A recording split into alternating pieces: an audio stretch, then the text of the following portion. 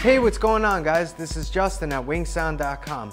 So you bought some new plugins and you installed them on your Mac, but you have no idea where those plugins are. It happens to everyone, and all those companies put them in all different kinds of places. So what I'll do is I'll show you the folder that those plugins are supposed to be installed, so this way you can utilize them inside Pro Tools.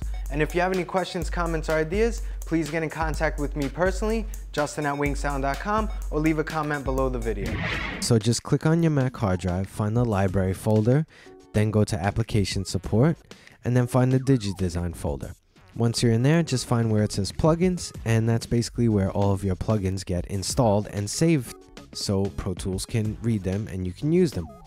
Now usually when you install some new plugins, it already knows to send them to this folder, but just in case maybe you're taking them off a friend's hard drive or something like that, or a disk, and you're installing them, just make sure you drag and drop them into this plugins folder, so again Pro Tools can read them and you'll be able to utilize them within your sessions. Make sure you follow WinkSound on Twitter and Facebook to stay connected to a stream of new videos as well as cool music production links. Twitter.com/WinkSound or search for WinkSound on Facebook.